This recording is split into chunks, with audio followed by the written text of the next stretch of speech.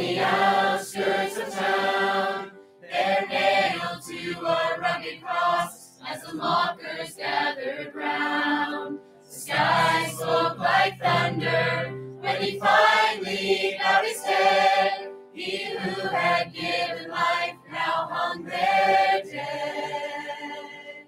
Then his mom and some friends came to carry him away. They were trying to speak through a broken heart that only tears could say. The sunset cast no shadow on the world's darkest day, and with one last look, they laid him in the grave. But I talked to him today, and my cares all fell away. He made me feel like life had just begun. He said all of my trials can be turned into triumph through the victory that he's already won.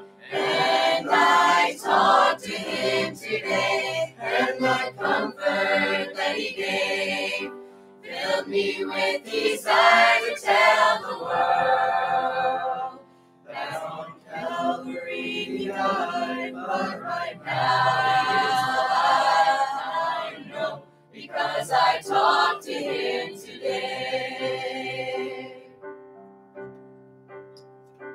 Mary Magdalene came breathless to the place where Peter lay. He was searching through his broken heart, trying to find the faith to pray. But as he heard her joyful story, his sorrow could not stay, and his hope sprang out through the words he heard her say. She said, I talked to him today, and my cares all fell away.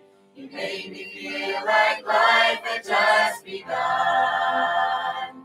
He said all of my trials can be turned into triumph through the victory that he's already won.